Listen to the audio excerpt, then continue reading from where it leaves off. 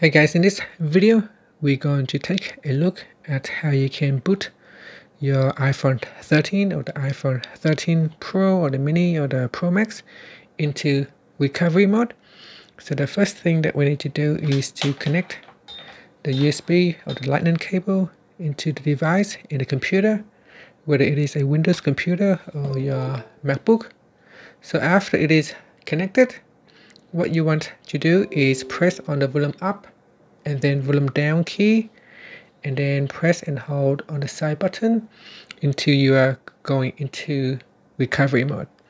So let's try it out. I'm going to press on volume up, let go, press on volume down, let go, and press and hold on the power button.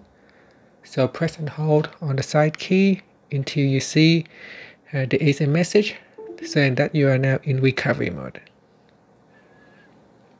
So continue to hold even if you see an Apple logo appear. Continue to hold and continue to hold, and there you are. You can see we are now in recovery mode, and this is what it will look like on the computer. Okay, so ask, do you want to update or restore your device?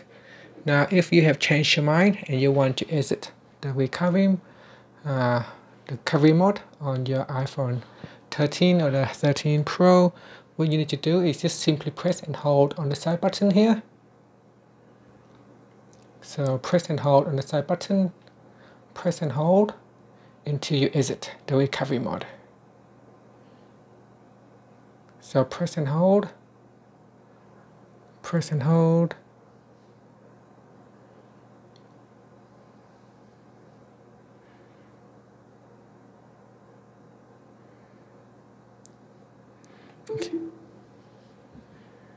Okay, that message kind of like went away and the Apple logos now appear, and that's it.